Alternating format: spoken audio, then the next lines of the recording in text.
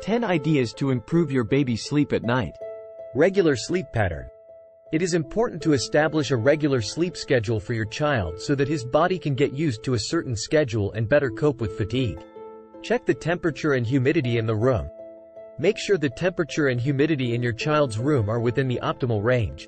It is recommended to keep the temperature between 18 and 22 degrees Celsius and the humidity between 30 and 50% to ensure your baby sleeps comfortably.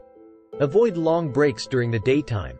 Some children may be in the habit of taking long naps during the day, which can affect the quality and duration of their sleep at night. Choose the right bed linen and clothes. Make sure that the child does not overheat or freeze during sleep. Learn soothing techniques. Some babies need extra effort to fall asleep. Try a massage or petting before bed. Help your baby learn to fall asleep on his own so he doesn't need your help in the middle of the night. Avoid games and screens before bed. Avoid using cell phones, TVs, and computers before bed. Make sure your child is eating enough. Hunger can interrupt a child's sleep. Make sure your child is getting enough food and nutrients. Use sleep aids. There are various sleep aids that can help your baby fall asleep, such as white noise, lullabies, and soothing melodies. Make sure your child is healthy. If the child does not sleep well, it may be due to some kind of illness.